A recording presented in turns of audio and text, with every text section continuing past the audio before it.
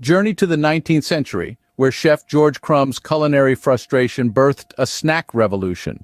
The potato chip. Thinly sliced and fried to perfection, these crispy delights reshaped our snack culture. Now picture the year 1518. A woman, Frau Trophia, dances uncontrollably through the streets, sparking a bizarre phenomenon. Over 400 people join her in this frenzied dance, leaving doctors and historians bewildered by the dancing plague. We then leap to 1932 Australia, the stage for the Great Emu War. Farmers, armed with machine guns, battled against agile emus, protecting their crops.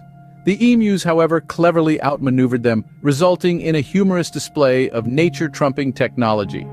From snack revolutions to dancing plagues and emu wars, history is indeed full of astonishing stories.